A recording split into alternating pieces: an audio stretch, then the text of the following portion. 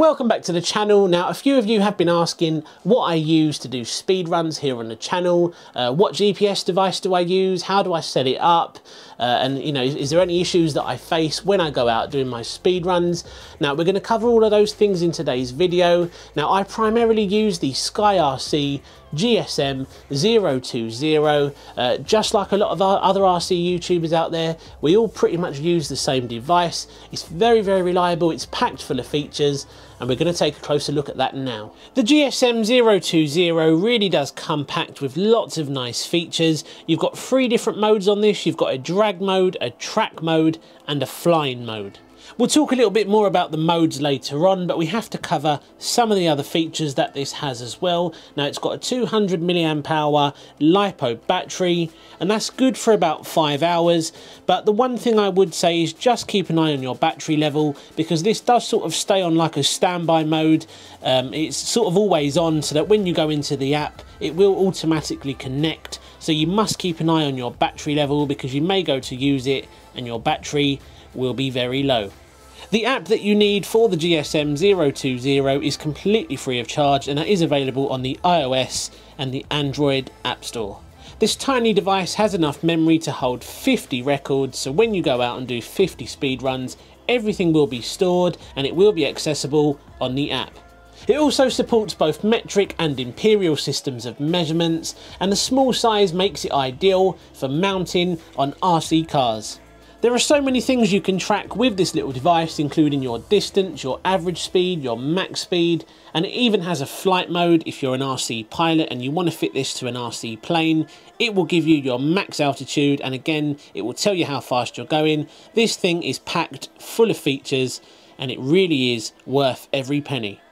So what I'll do is I'll run you through the process of installing the app. We'll then open the app up and go from there. To get the app, all you have to do is go on your app store, search for SkyRC, and you want to look for GNSS PA. And as you can see, I have already got it installed, but if you haven't, go ahead, download and install that now, and then we will cover the pairing process. There's one thing you need to know: you don't have to pair this in your Bluetooth settings on your phone. All you have to do is go into the app, and as long as this is close by, it will pick it up. You click on the device and then you are good to go. So all you have to do is go into the app, and it will come up with a message saying GNSS PA is asking to turn on Bluetooth. All you have to do is click allow. It will say turning on Bluetooth. Give it a moment while things connect up. Now, I've used this before obviously, but if this is the first time you're connecting to your phone, you will have to pick the device off a list, and it's going to be the only one listed there. Now, at this point you may be wondering, what do all these lights mean? Well, the white light, the first one, is your power light. The second one, the green one, is your GPS reception light, and that indicates that we have got a GPS fix. And then finally, the blue one is telling you that you're connected via Bluetooth. Now, on the very top there, you've got your status bar. That is telling you that we've got good reception on our Bluetooth. We've got 11 satellites, and our battery is sitting on 99%. Once in the app, we've got various different options that we can use. Now, we've got a drag mode, which I don't tend to use. The mode that I use all the time for speed runs is the track mode, and what that does is that is going to track your distance, your max speed, your average speed, and how long you're out there running. You've also got a flying mode, which is going to come in handy for any RC pilots out there who are looking to find out how high they've flown or how fast they've been flying. Really, really good options available in this app. Now, earlier on you may remember me saying that this has a memory of up to 50 records, and the way you access your previous records is in the settings menu. All you do is click on records, and as you can see, all of your previous speed runs that you've done will be saved on that list.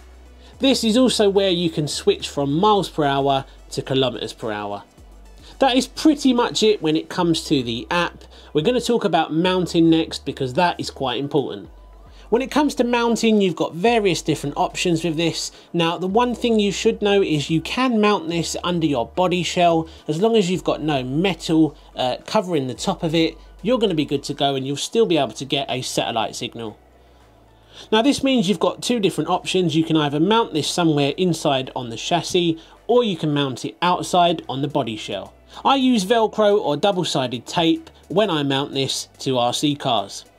Once you're all set up and ready to go, it really is a simple case of heading out, finding a suitable location to mount the GSM020 device. Once that's done, you open up the app, you wait for the Bluetooth to connect, you wait until you've got a good solid satellite signal, and then it really is a simple case of clicking start if you're in track mode, sending the model out, doing a few passes, bringing it back in, and you have to be within sort of 10 meters for the app to connect back up. Once that is done, you'll be able to click read, and it will give you a readout of how fast you went, how far you traveled, your average speed, all those different things that we talked about earlier, and it really is as simple as that.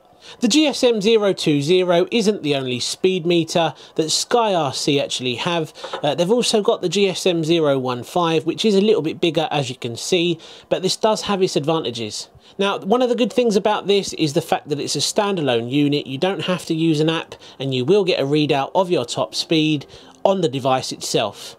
I've already done a video on this, and so many people have done videos on this, so do a YouTube search if you're interested in seeing more on the GSM015, but I think the 020 is the best option because of its small size.